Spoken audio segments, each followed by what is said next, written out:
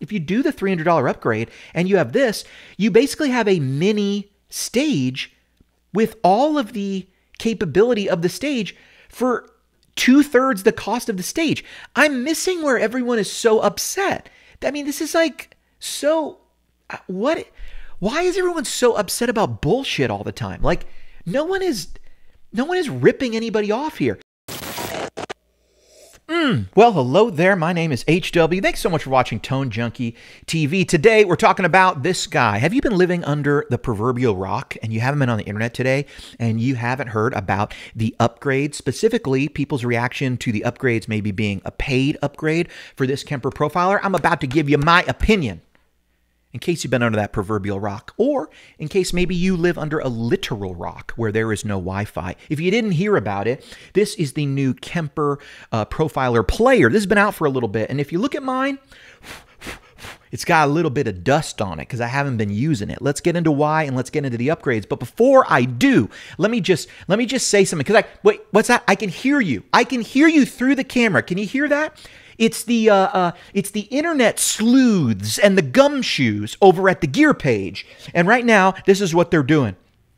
This is what they're doing. You ready? They're going, bah, God, he sells Kemper profiles. What is this? His opinions are tainted. This free review I'm watching on the internet can't possibly be free of ulterior motive. He wants us all to sell everything we have, our children, our souls, our kids' college funds, our precious metals and family jewels, to go buy a Kemper so we can buy his sounds.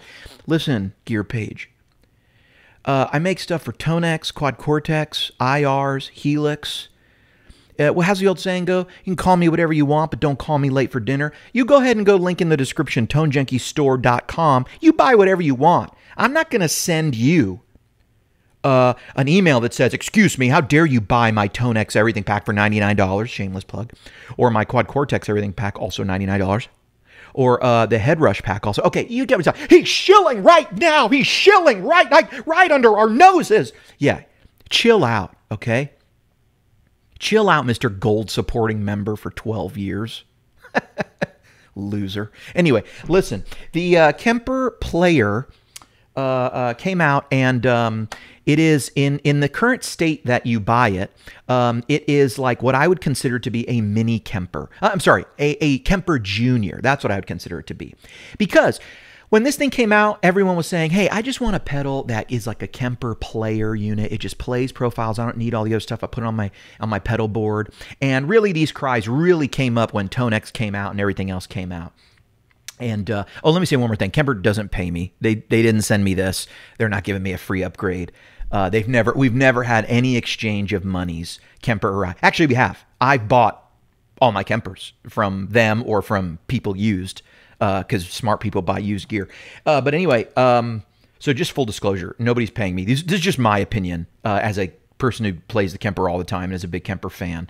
So calm down, Mr. PRS player, in your jean shorts and your Nike Monarchs over on the gear page.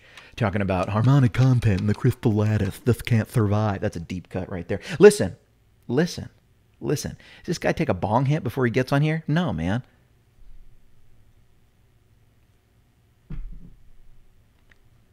Also this. Stay hydrated. Here we go. Let's talk about it. There's a lot of controversy right now on this whole thing. Basically, when you buy one of these, you get it in a state that is level 1. It's what I call a Kemper Junior. Why is it a Kemper Junior? Because even though it can play all the sounds, like all the profiles that are on the bigger units, you can put them on here. You're limited. Instead of having 4 effects in front and 4 effects in the back of the amp, you only have 2 and 2.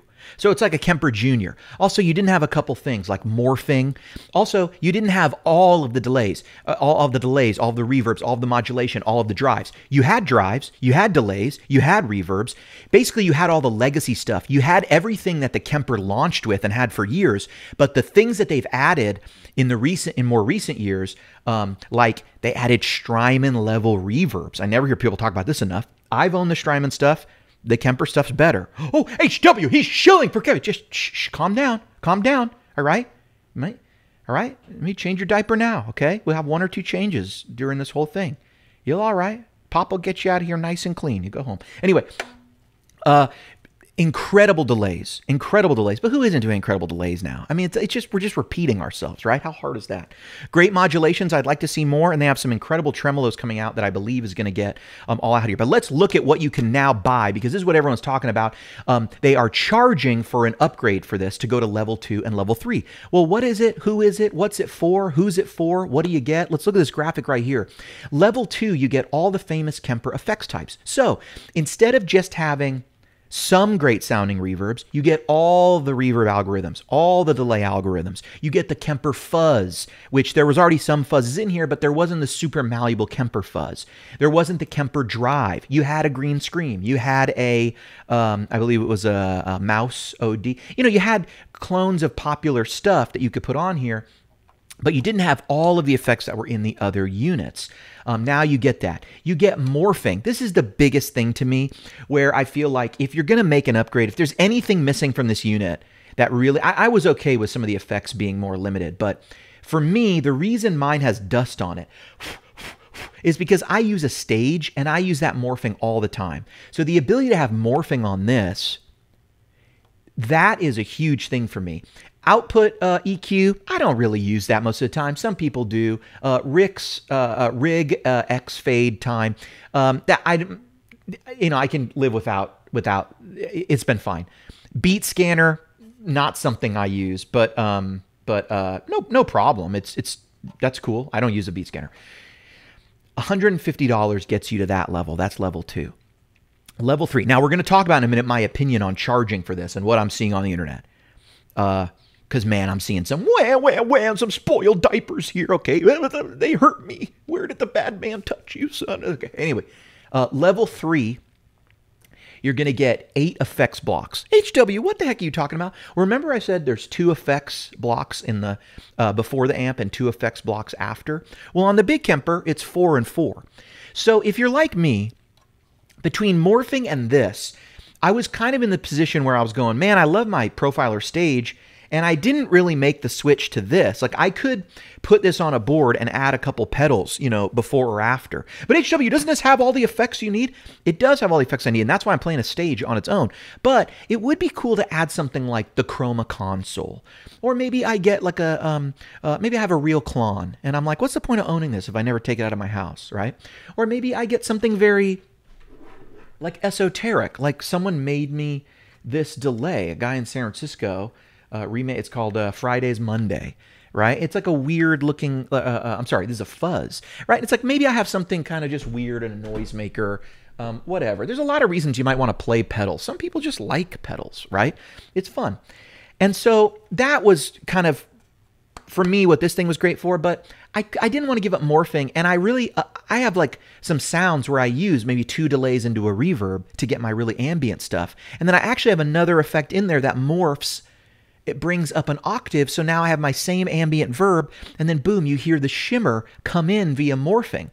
Well, that was hard I couldn't really get that done with just 2 effects. I could get a great sound, but I couldn't get exactly what I was already doing. So this is cool. The full upgrade, you also get, sorry, by the way, 125 banks, 5 rigs each. I'm in the camp where a unit this size, I think, is fine with 50 rigs. I've never had this thing and thought I need way more rigs, so that's great. Parallel path, also cool.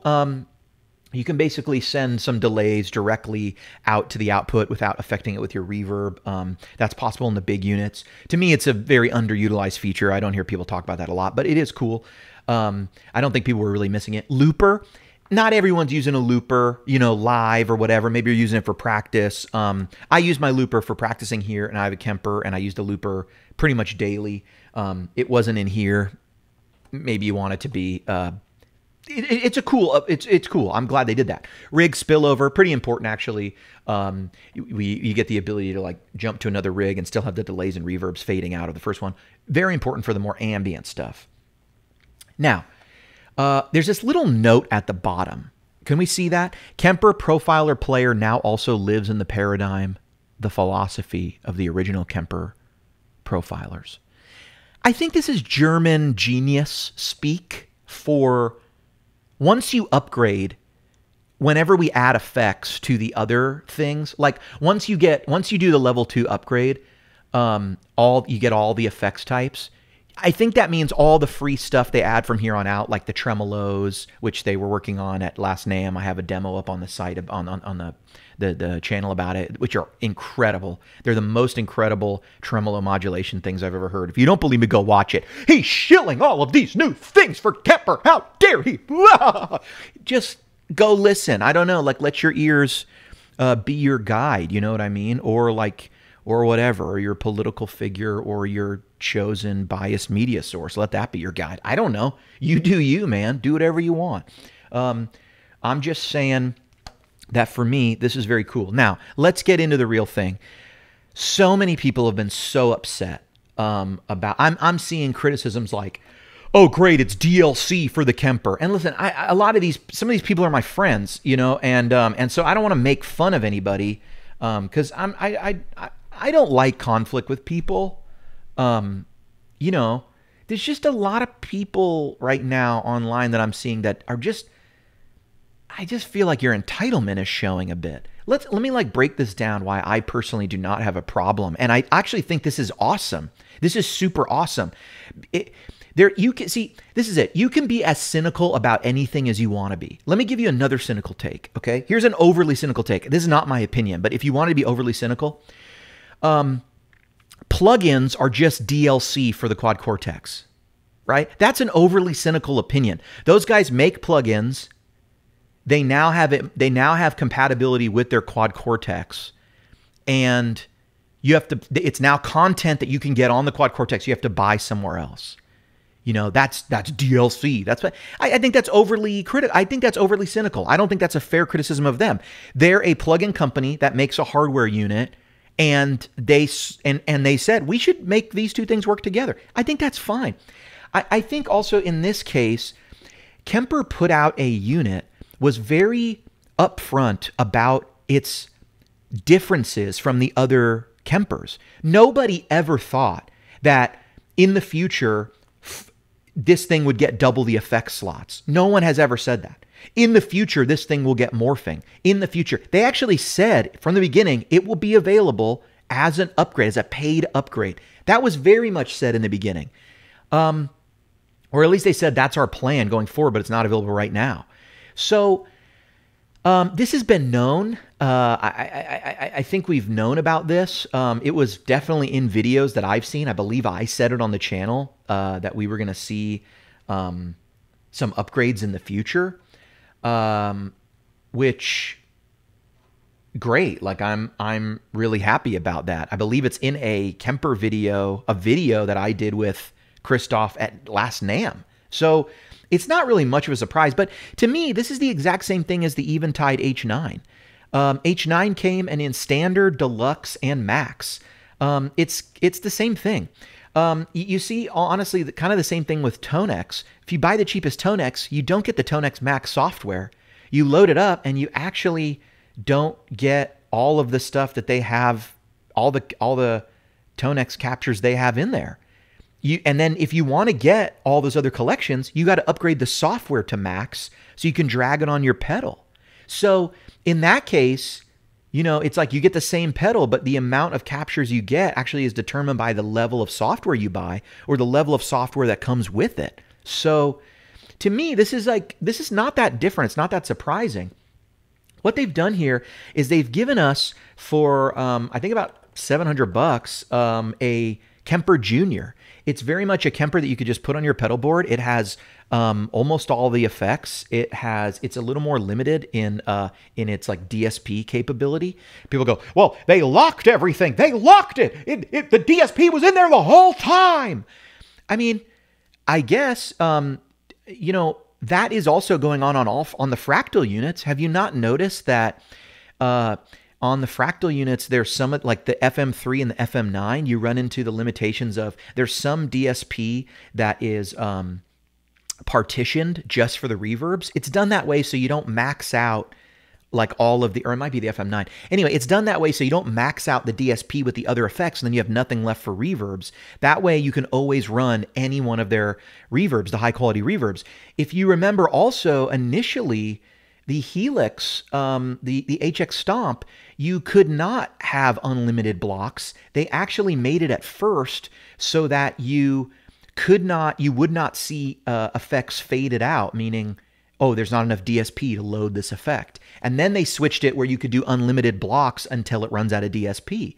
And they did that really because the Stomp XL offered more buttons and stuff. So anyway, they might have done it right before the XL. Anyway, all I'm saying is this is really nothing that revolutionary. People can sometimes are like portraying this as though they paid for something that they're not getting. You paid $700 for this unit and you got everything that is out there. Like, I don't feel gypped. What I do think is super cool is this. If you're a new person coming into the Kemper universe, all of this pricing and all this stuff makes sense because you have this choice. You can buy a stage for like $1,500 or $1,625, I think it is, right? Or if you say, I don't want that big unit, I want something that is that whole thing. I want a mini Kemper that does all of that stuff, except it's small and fits on my pedal board. Well, that's now available to you for $1,025 from my math. If you do the $300 upgrade and you have this, you basically have a mini stage with all of the capability of the stage for 2/3 the cost of the stage. I'm missing where everyone is so upset. I mean, this is like so, what? Why is everyone so upset about bullshit all the time? Like, no one is ripping anybody off here. What also you got to understand is like, these upgrades, just put on your business hat for a second, okay? Do you think, this is just my opinion, I don't know anything about the business. Do you think Kemper, if you gave the people at Kemper a choice, you can double your sales of this unit or double your sales of the stage, which one do you think they pick? I would bet that they have more margin in the stage. And so they would say, I'd rather double our sales of the stage because my margin probably isn't huge on here. Why is it not huge? Well, because we had to get this price as low as possible. Okay, so what does that mean? They put out a product and they know some people will want to upgrade it to the full capability, but because not everyone wants that capability, some people just want this to run profiles. We don't want to price it at $1,000. So we backed it off to $700. So that people have the option to get in our ecosystem at $700. Maybe you're a person who goes, look, I don't need 8 effects. This is great. I don't even have morphing on my 1997 Blues Junior, right? I mean, that's how many people. I don't know what rig spillover is. My delay when it's on makes a ba ba ba ba sound, right? So if you're a guitar player coming into this world, God bless Kemper that they made a version at $700. And it's just like the H9. You can get more if you want it. And if you don't, right? I don't really understand like what everyone's so upset about. No one has misrepresented themselves or anything. You might go, well, the DSP in here, blah, blah, blah. Since when did we like, I mean, is there like a cost per unit of DSP? DSP is such a weird way to like say that anything, like, oh, they put the DSP in, but they nerfed it.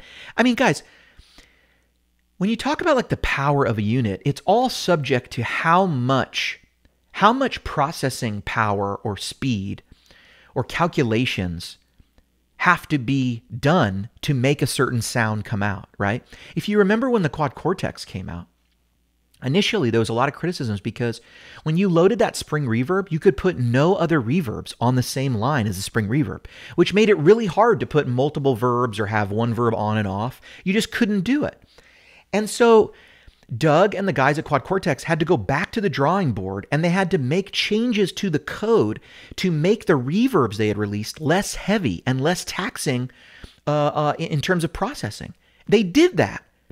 They did not take away, they did not give you more processing power, but what they gave you was the ability to run more things with the processing power you had. So when I look at the Kemper and I go, this is a unit that, not this particular one, but the other units came out 13, 14 years ago. And we're still getting new effects for it. It's like, who cares what the DSP is? Can they deliver a new sound I didn't have before? And the answer is yes. Now, let me just say, people jumping out there and going like, oh, now they're going to start charging for all these upgrades. I haven't heard anything like that from them. And this little quote we talked about before, that it now lives in the same paradigm. I think that's pointing to the fact that they're not going to be. I don't think they want to do that. I think honestly, this is the case. This is the particular situation. They minified a Kemper. They made it mini, and they got to sell other units. They made something as cheap as they could, and I think they have now units for everybody. They have the absolute cheapest you can get, which is $700, and you get this and a bunch of great effects and this. And if you're a person who goes, well, Tonex is $99 and it just has the amp sounds, Tonex one is great. Enjoy. Like, I mean, that's great. Some people already have a bunch of Kemper profiles. They like the Kemper universe. They want to be able to put their sounds from a big Kemper to the little Kemper with pedals. They like the Kemper. They like the effects and stuff. And if you're like me, you've been using a stage, you love morphing, the Kemper is all you use, you now get all that ability here. Plus, I can now put it on a pedal board and play. I'm switching to this. Me as a player, as a Kemper player, I've been very slow to adopt this unit because it didn't have the morphing and all the effects types. And while I could have made it work, I just took my stage because I liked it more. Now I'm going to take this and a chroma console, because sometimes I take my stage and like one other pedal just to play around with it because I get a new pedal. Now I'm going to take this and build a little pedal board with 3 effects. Maybe I put my favorite Cali 76 compressor right in front. Is it because this Kemper doesn't have a good compressor? No, it has a good one. But the Cali 76 is my favorite. Maybe I'm going to put my original Klon in front. Doesn't this Kemper Drive Klon sound good? Yes.